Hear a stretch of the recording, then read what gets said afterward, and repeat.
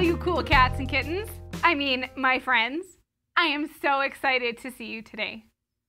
I am so excited for today. We had such a great time yesterday, didn't we, in our Zoom dance parties? I was so tired when they were all finished. Oh my goodness. I needed to drink so much water and I needed to take a nice long break. I bet you guys were ready for bed when we were finished. All right, are we ready to sing our good morning song? Let's do that. Good morning, little sprouts. How are you? Good, good. Good morning, little sprouts. How are you? Good, good. It is time to start our day. We will learn and work and play.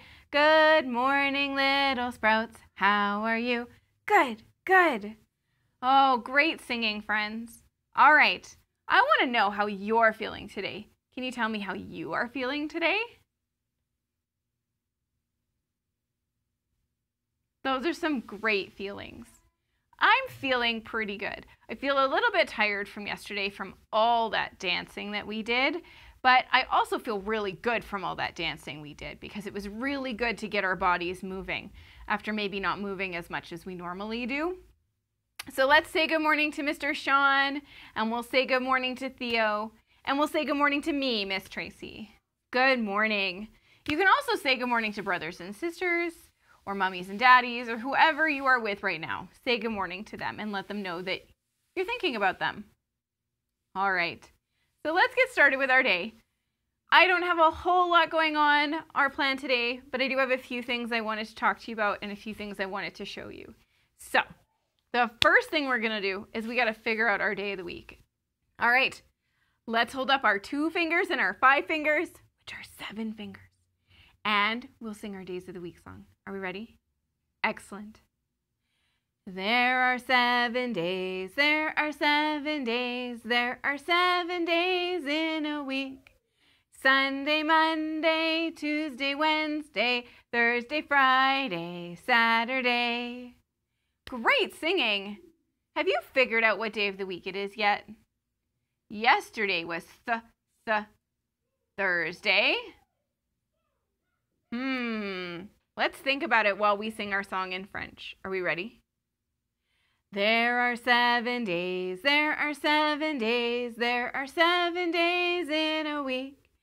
Dimanche, lundi, mardi, mercredi, jeudi, vendredi, samedi. Great job singing it in French. All right, so yesterday was Thursday, which means today is Friday. Great job guessing what day of the week it was. Today is Friday. Today is Friday. Today is Friday, and we're going to have some fun. Oh, we are going to have some fun today. All right, so we figured out that it is Friday or vendredi. So now we need to figure out what number this is. It's getting pretty big again. So we're going to have to start all the way down at number 1. So grab your pointers and your circle timesheets, and let's all count together. Are you ready? All right, come on. So we're going to start here at number 1. 1, 2, 3, 4, 5, 6, 7, 8, 9, 10, 11, 12, 13, 14, 15, 16, 17. Great job. The 1 and the 7 is 17. So we can write it like this. What day of the week was it? Friday. And is it still March? No, it's April. April. And then what was the big number we counted to today? Number 17. So we can say today is Friday, April 17. Great job. All right, let's talk about the weather. What's the weather? What's the weather? What's the weather, everyone? Is it snowy? Is it cloudy? Is there rain or is there sun? I want you to use your looking eyes to look outside and tell me what the weather is where you are today. Really? Huh, that's great. So where I am today at preschool, when I'm looking outside, it's not bad actually. It was not the nicest weather the other day at preschool, but it's not bad today. So I'm going to put up the clouds because I do still see some clouds, and I'm going to put up the sun. And also, it's not super warm, but it's also not really cold. But I'm going to put on my rain boots because right now there's puddles in lots of places. And so if our weather panda were to go outside, I would want him to wear his rain boots. Let's see what else he needs to wear today. He needs to wear his pants. No, those are his shorts. Where did his pants go? Uh-oh. Are we missing the weather panda's pants? Or are they just hiding? Oh, they're right here. All right. So we'll put his pants on. We'll put a sweater on him. And we can even put his sunglasses on for the first time in a few days because the sun is out a little bit and we want to make sure we protect his eyes. So, if I were to ask you in French what the weather was, I would ask you, il fait beau ou il fait froid? So, il fait beau would be if it's nice outside or it's sunny or warm-ish. And il fait froid would mean it is cold. So if I asked you today, il fait beau ou il fait froid, which one would you say? Would you say beau or would you say froid? It's really up to you because you get to decide how you feel today, but I would say il fait beau. I would say it's pretty nice outside. So great job helping me dress the weather panda. All right. So I have a story for you today. I have a very good spring story because I'm hoping for spring to be coming very soon, if not today, maybe Monday. All right, are we ready to listen to my storybook? I'm a good listener, read me a book. My hands are in my lap and at Miss Tracy I look. When she sees I'm ready, she will say, here is the story I have for you today. So, I have two friends on my storybook. I've got a little boy and a little girl. And my storybook is called Worm Weather. Do you see the worms? When I was little, I used to love going outside and playing with worms after the rain. But I used to get in trouble because I needed to wash my hands. Is it important that we wash our hands after we play outside? It's very important that we wash our hands. All right. Drip, drop, skip, and hop. Splish, splash, sidewalk, dash. Worm, worm, wiggle, squirm, worm weather. Look at all of those worms. Do you think we can count them? All right, let's get our pointers out. Ready? 1, 2, 3, 4, 5, 6, 7, 8, 9, 10, 11, 12, 13, 14. Awesome. 14 worms. Coat, hat, rain goes splat. So when you jump in a puddle, does it make a noise? It does. Sometimes your boots might go squish, but most of the time there'll be a big splat when you jump into the puddle. Oh, here we go. Boots, jump, old tree stump. Do you like jumping in the rain? I do too. Big stump, Puddle swamp. Mud. Stop. Belly flop. Uh-oh, was he going to belly flop into the mud? But a grown-up stopped him because that would have been really messy. Almost. Dark cloud. Very loud. Can you make the sound of thunder? Does it go like this? If you clapped really loud? Can you try it? I want you to try clapping like thunder. Good job. Bright flash, thunder crash. Quick race, pizza place. Are they gonna go get some pizza? Pizza when it's raining is one of my favorite things. Drip, dry, pizza pie. Sun pops, drizzle stops. So, do we see that the clouds are going away and the sun is coming out? Birds fly, rainbow sky. Remember when we talked about rainbows? When do rainbows happen in the sky? Do they happen when it's raining and it's sunny outside? Yeah, they do. Rainbows are my favorite. I really love rainbows. Run, sing, playground swing.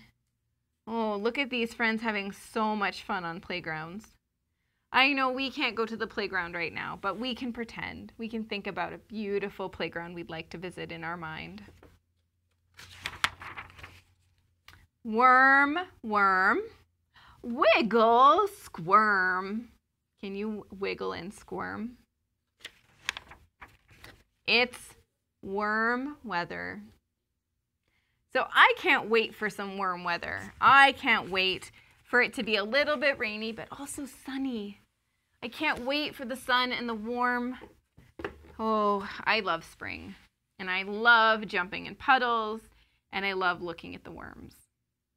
I bet you do too. All right. So today for our activity, we are making potions. So I showed you how to do this last week, but we are going to use baking soda and vinegar. And if you have food coloring or sparkles, you can mix them all up together. If you have a little bit of shaving cream, you can put a little bit of shaving cream inside and mix it all up. And I'm going to tell mummies and daddies a trick. So when you're putting the baking soda into the cup or the container, if you put a little bit of Dawn, all dish soap is good, but Dawn is the best. If you put a little bit of Dawn dish soap in, it will make it extra bubbly, which is really awesome when we're making potions. So we are going to do that, and I'm going to do a special video maybe this weekend about kind of some of the best potions that I've ever made and how to do those. So those are so much fun. I also want you to try mixing colors. So this week we've been talking about when we mix red with yellow, what do we get? Or when we mix red with blue, what do we get?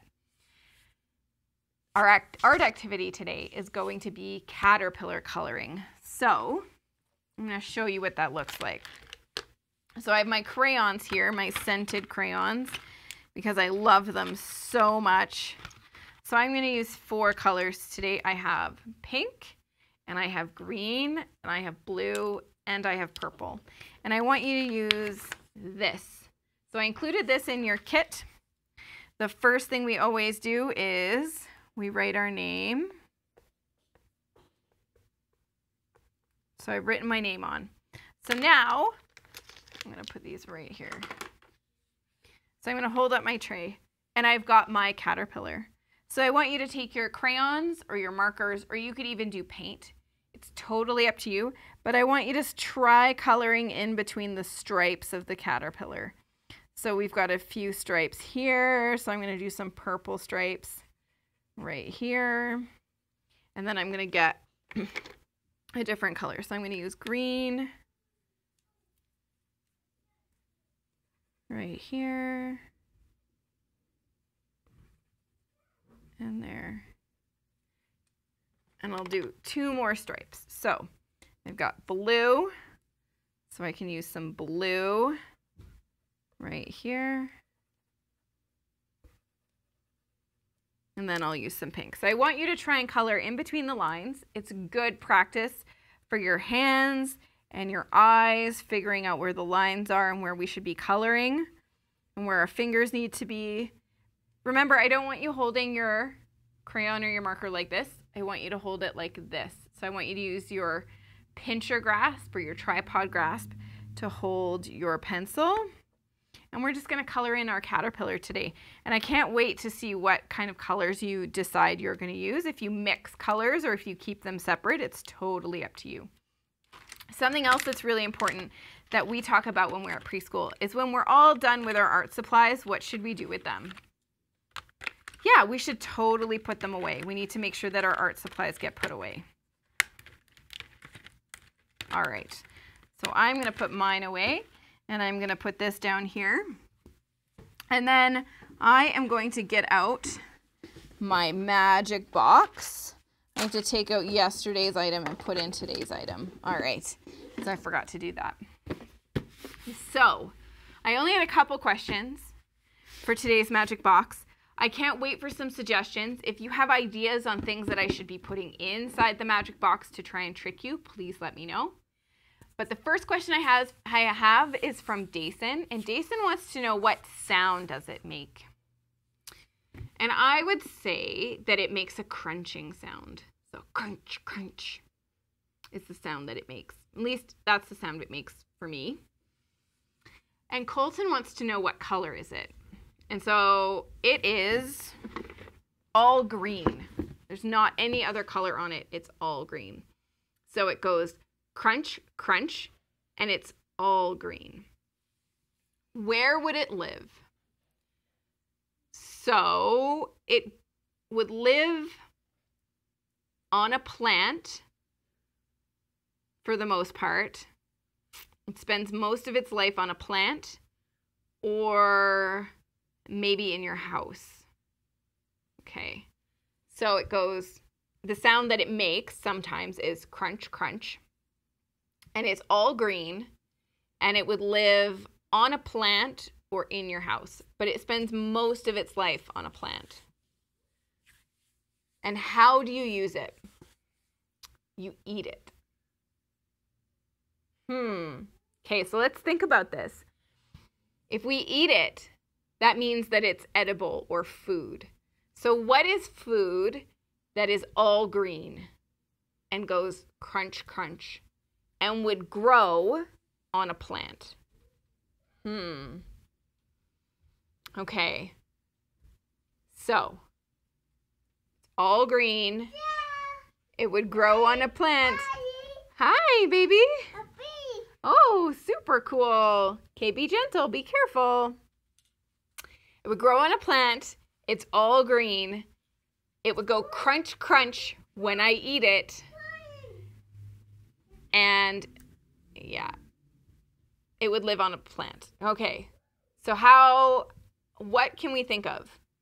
I bet you guys have a couple of things in your brains that you might be thinking of that this could be. So let's see if I can narrow it down a little bit. So it doesn't grow in the ground, and it doesn't grow on a tree, but it grows on a plant. I tried to grow them once in my backyard, and it didn't work out very well for me. So it goes crunch, crunch when you eat it. It's all green. It would live on a plant or in your house, and you eat it. Let's see. Is it celery? Do you think it might be celery? Or maybe cucumber? What else is green that we eat? Lettuce? Can you think of other things we eat that are green? Those are all really good guesses. I will tell you that this also comes yellow, orange, or red. If you guessed a green pepper, You would be totally right. Those were some good guesses. I'm running out of things to put in my magic box, though. I need some help from friends to kind of figure it out. I might start using things I have to bring from home, but I want your ideas. So I want you to think about all the things that I have at school, or maybe that I might have at home, and give me some ideas on things I can put inside the magic box so that we can keep playing this really fun game. All right, I'm not going to do a letter or our jolly sounds today. We'll start working again on those next week. But I can't wait to see everyone on Monday. I hope you all have a fantastic weekend. Let's get out our working hands. Are you ready? All day long we worked and played, worked and played, worked and played. All day long we worked and played, and now our day is done. Wave goodbye to all your friends, all your friends, all your friends. Wave goodbye to all your friends until we meet again. Bye, friends. See you tomorrow. Or see you on Monday, I mean. Have a nice weekend. Bye. Bye. Is that all, you cool cats and kittens?